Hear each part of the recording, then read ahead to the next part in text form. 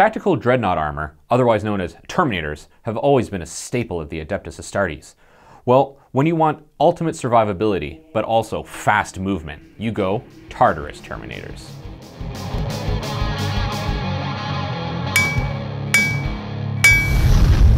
Anvil of War! Let's talk tactics!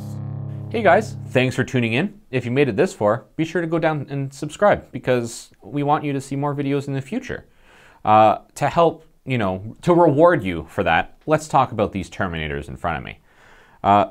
Tartaros Terminators are one of the 3 brands of Terminators available to Space Marine players. So you have your Cataphracti, your standard Terminator, and you got Tartaros. So Tartaros Terminators are a Heresy era armor pattern, and the main difference with them to your standard Terminator loadouts and stuff like that is these guys have a 6-inch movement. So these Terminators are 6-inch movement, strength 4, toughness 4, 2 wounds, 2 attacks, standard leadership, 2-up armor, and a 5-up invulnerable save. So they don't have that slow grind survivability that your Cataphracti do, but they also don't have the movement penalty. And same with your regular Terminators, they have 6-inch move instead of 5 with the 5-up invuln. Another major difference with these guys is they have a very limited weapon selection. So your base loadout you're looking at is a Power Fist and a Combi Bolter, so your standard.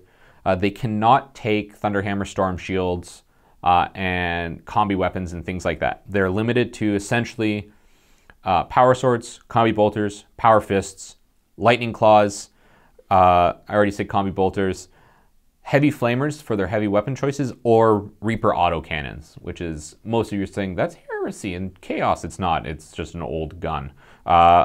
Sergeants, on the other hand, can take a little grenade pack, which if you do, I don't know why you would. You can also upgrade their gun to be a Volkite Charger, which is just basically a bad plasma gun. So that's something you can do. As you can see, I have 2 options I like to go with. Dual Lightning Claws across the board for everybody for lots of slashing, or Power Fist Bolter for lots of shooting and punching. That's sort of where their sweet spots are. So let's save the best for last, and let's talk about Combi Bolter Power Fist. They're Terminators, so they teleport. The Combi Bolter is a bolter weapon, so you get bolter discipline. So these guys can drop in even outside 12 inches or even move or whatever, and they always double tap their Combi Bolter, so you're always getting those rapid fire shots. You're always getting your 4 shots, which is nice because it's a lot of strength for shooting. It's really effective of cutting down a screen. The Reaper Autocannon is an autocannon that shoots more. It is heavy, so you will get that -1 to shoot if you move. So when you the turn you teleport them in, you are getting -1 to shoot with that. It's just sort of the nature of the beast. The other option is the Heavy Flamer. I don't have a Heavy Flamer on them because I only run the heavy weapons with the shooting squad, and the shooting squad stays back. The Power Fists are just a cheap option to protect them if something happens. If an opponent runs up on you with something tougher, you at least have the Power Fist. You can crush most things with that. They do have the Shock Assault rule, so they will get an additional attack if they're charged, and so on and so forth. The Power Fist is -1 to hit. Keep that in mind. Like I said before, save the best for last. My preferred loadout, the one I'm most familiar with, the one I run the most of, is Twin Lightning Claws. With Raven Guard, it's a fluffy choice. The Tartaros armor and the claws look really good. They're not really the talons. They come off the back, kind of got a Wolverine vibe going on them. They look good. They feel good. You get an extra attack, so your standard dudes are putting out 3 attacks, base, 4 attacks on the charge. Your sergeant has his 3 attacks, plus the Lightning Claw, plus the charge, so 5 attacks. It's a lot of swinging.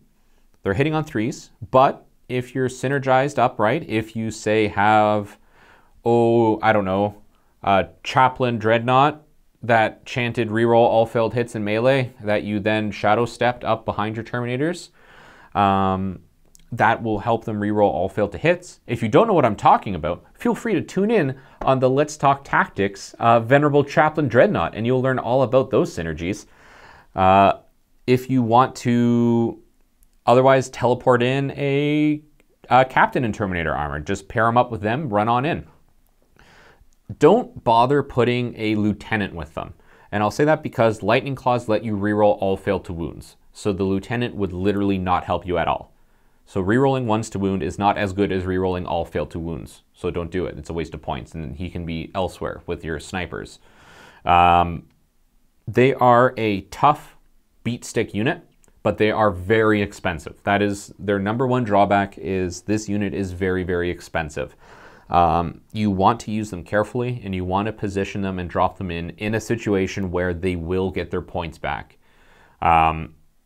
If you put them someplace and they fail their charge, you're in a bad way because they're vulnerable. They are just Terminators, and in the current play meta floating around, they're not very popular, and there's a lot of stuff designed to kill toughness 4 2 wounds. It's just the way it is. There's a lot of 2 damage weapons. There's a lot of strength 5 out there. They will get shredded. Ways you can avoid that is if you're Raven Guard, and let's say you know you're not going to make a charge, or you want to play a bit positionally, drop them into cover. If they're more than 12 inches away, they're still infantry. They will become -1 to hit. Another cheeky thing you can do with them is there is a stratagem, see but remain unseen.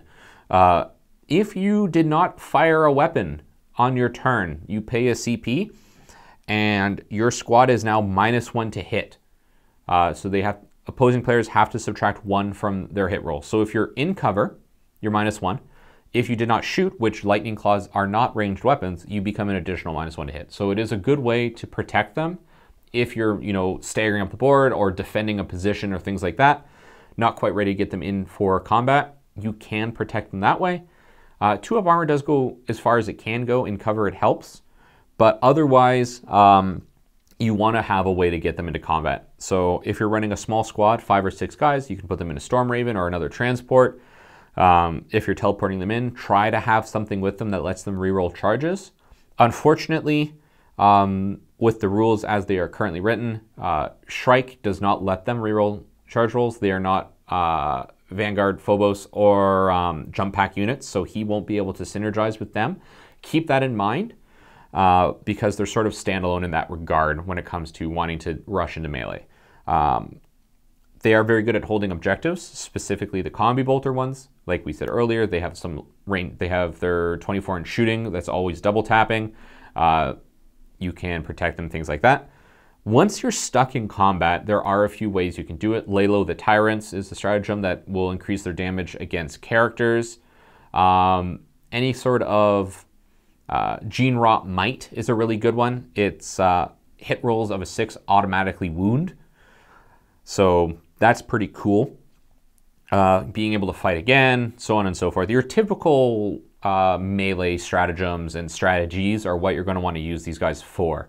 I feel there's a lot of hate for Terminators because they are very expensive and they don't always perform well. But if you're sneaky and clever and play with them well, they can really, really work for you. One option too is if you find you're not putting out enough damage, Raven Guard, again, have a stratagem called False Flight. What this does is you pay your 2 CP, it's a bit pricey, your unit can then fall back and then charge a different unit, which will proc your shock assault again. So you will eat some Overwatch, assuming that they're not already engaged, so on and so forth, but it does let you sort of redirect them or get more attacks. If you're playing White Scars and you're running your Tartaros Terminators, you don't have to worry about that because you can fall back and charge as many times as you want, thanks to their tractor tactic.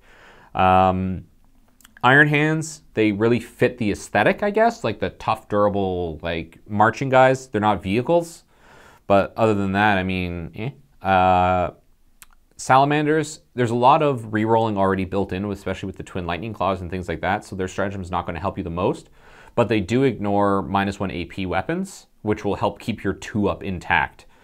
As for other chapters, Ultramarines falling back and shooting doesn't really apply to this style of loadout. It's like combi bolters and falling back and shooting is, you kind of want to stay stuck in and beat things to death with your fists.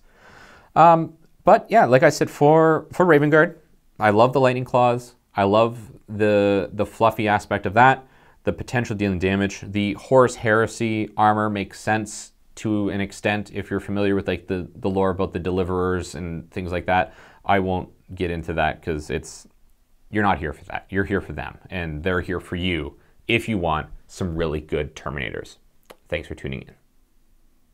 Sponsored by...